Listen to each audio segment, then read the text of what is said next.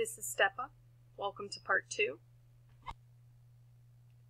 Continuing on, explaining the importance of this dream, we are also reflecting on the same type of issues that were with Israel's people at the time of Moses, when Aaron was appointed as an anointed leader. And this sin against turning against God and his anointed, the Lord is very displeased with it. I might attach this article. This explains, I think, some more of it, about how the Lord dealt with it. But as you know, there was certain rods all lined up, dead sticks looking all the same, and one of them blossomed, which was Aaron's rod, to show that he was anointed. Now, Aaron's rod, this is the interesting part, it budded with the almond flowers, with almonds and the almond flowers. And this is again in scripture confirming the time of Tu B'Shavat, which is the January 31st blue blood moon, the purple eclipse, I like to say, was representing the royalty, the purple, representing the combination, representing the royalty, anointed and appointed and chosen, selected by God, sealed, and not only selected, but sealed at this time, So, this is what all my dreams have also been pointing to. This is a time right before the rapture. The rapture can happen at any moment, any second, any day now. Keep watching. And almond means watch.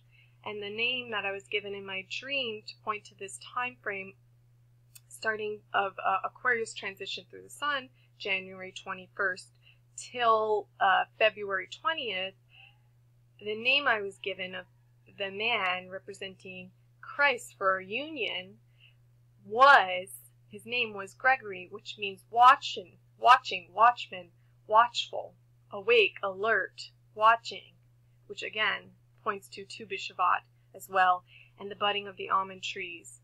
And also, what the Lord is trying to say now, that my anointed have been selected, sealed. Respect the fact that they are operating underneath his anointing. This is his choice, the Lord's will. And you're turning against the Lord when you turn against his anointed. And there is consequence to that. Okay? And this is a sin, and it should be repented of, because you're going against the will of the Lord. And if you're not with the Lord, you're against the Lord. Okay? So that's important. So what happens here is on Tu B'Shavat, and now moving forward, every day, everyone is being watched and judged. Okay? There is, in the judgment, the scales of the Lord's judgment, there is his wrath on one side, which brings the judgment brings his wrath, and then there is his mercy, forgiveness, and grace. And there is a fine line. There is an unforgivable sin that I've mentioned in the previous video. In one of my previous videos, if you go look back on what I mentioned in just my last video, is that the unforgivable sin is to grieve the Holy Spirit. And that is also coming against the anointed. So, be very careful, because there is a fine line, and there is law and order, and there is positions and authority in the spiritual world, in the kingdom, to come and now. And they've been appointed, and if you disrespect them, you disrespect God. Okay? And you're putting yourself in the position of wrath, of judgment. Okay? This is weighed, okay, by your heart.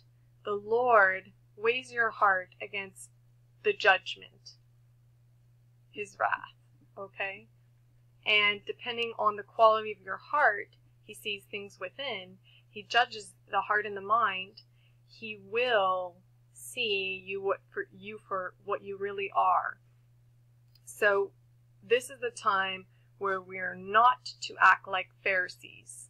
The body of Christ are not to fall back into their flesh, become jealous of the anointed, and fall into the pride that Satan has laid before them, so that they question the authority and put their heart in a position where it is potentially found wanton by the Lord, and thus bringing the judgment as a foolish virgin onto themselves. All right. I'm going to touch on some scriptures, but I wanted to bring this up. Jeremiah 17:10, the sin and punishment of Judah. Let's start with 9. The heart is more deceitful than all else and is desperately sick. This is the heart that he's judging. Who can understand it? I, the Lord, search the heart. I test the mind, even to give each man according to his ways. This is a time of testing. Tu B'Shavat. Where is your allegiance? Are you coming against the anointed? No one is claiming to be infallible, perfect. Only Christ was in the flesh. We will be perfected completely when we are united with him, transformed and united with him by his power and his Holy Spirit, through his blood sacrifice that was given to make way for that, to give power to that, according to the results of his deeds. Okay? This is the deeds being weighed right now. Everything is being witnessed and recorded. And there is a judgment. This is the time of separation of those who are truly for Christ and those who are working against him. And this is one of the ways that the Lord showed as a major way, a major sign that these people are acting as Pharisees and they're working against him. As a partridge that hatches eggs which it has not laid, so is he who makes a fortune, but unjustly. In the midst of his days it will forsake him, and in the end he will be a fool. Again, this is referring to the foolish virgins for the deceit of their own heart, the lust, the jealousy, the pride, and that's evident in the people who come against the anointed. And again, this in Scripture represents, was revealed also a hint of this happening even among the apostles, with Jesus and his beloved apostles. And this is John 21, 21. Interesting, 21. How many times we're pointed to that? Plus 2 plus 1 is 3, which is the unity, God, Father, and Holy Spirit. Okay. When Peter saw him, he asked, Lord, what about him? Which is speaking of the beloved apostle John. Jesus answered, if I want him to remain until I return, what is that to you? If I want him to do this, if I want him to do that, if I appoint him to this task or this end, what is that to you? The Lord is saying, what is that to you? You follow me. What is your task? Because of this, the rumor spread among the brothers that this disciple would not die. However, Jesus did not say that he would not die, but only if I wanted him to remain alive until I return, what is that to you? Again, you follow me. Do not come against what I have, the Lord is saying, do not come against what I have appointed, what I have anointed, what my will is. And that is a strong rebuke.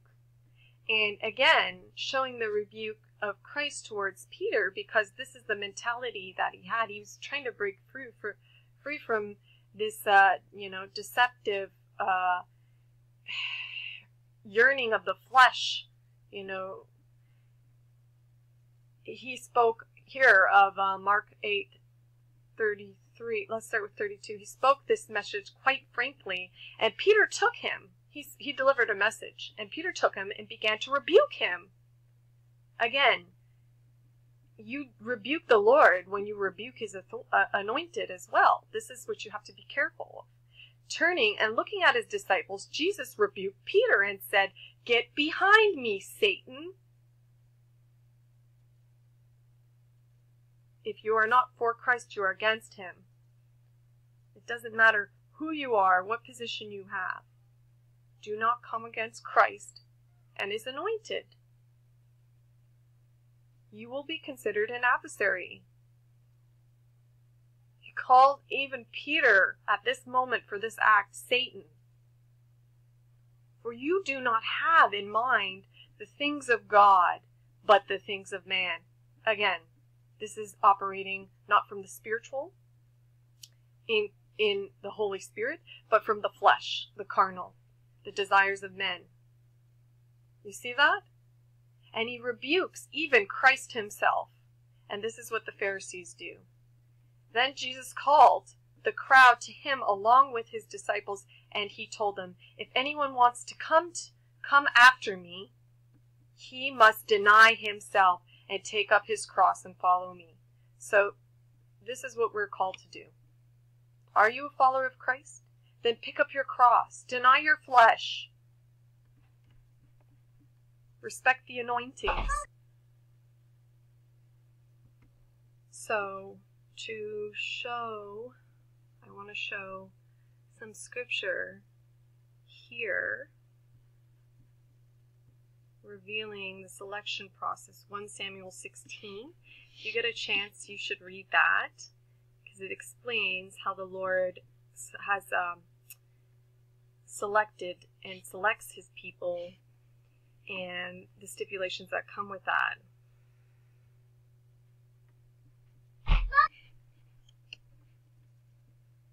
Sorry about that. So, I think I'm going to read here from verse 6. And it came to pass, when they were come, and said, surely the Lord's anointed is before him. But the Lord said unto Samuel, look not on his countenance, or on the height of his stature. Well, this is the cardinal, again, physical, because I have refused him. And this is the appearance of the Pharisees. This is touching on how the Pharisees are operating from the flesh. For the Lord seeth not as a man seeth, for man looketh on the outward appearance, but the Lord looketh on the heart.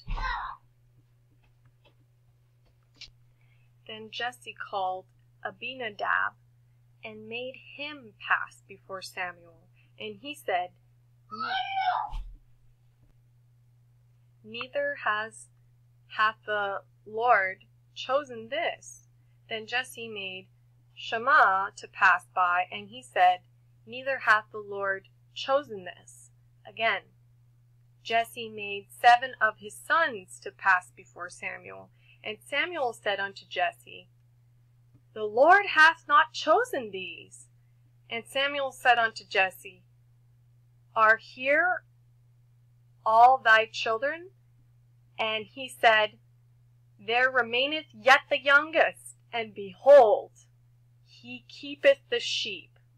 And Samuel said unto Jesse, send and fetch him, for we will not sit down till he come hither. Okay, so although people in Christ are not seeing what the Lord sees, he has anointed his anointed. He has selected his anointed. He has anointed his selected. And he sent and brought him. Now he was ruddy, and withal of a beautiful countenance, and goodly to look at, to look to. And the Lord said, arise, anoint him, for this is he. Then Samuel took the horn of oil, and anointed him in the midst of his brethren. And the Spirit of the Lord came upon David from that day forward. So Samuel rose up and went to Ramah. So this is how David was anointed and selected. And he was, seemingly not worthy, or nobody that would be considered by the general brethren to be anointed. But what did he do? He was obedient, and he was a servant. And he had a servant's heart. He was feeding the sheep, watching the sheep, caring for the sheep. And this character is what allowed the Lord to use him and want to use him. Okay?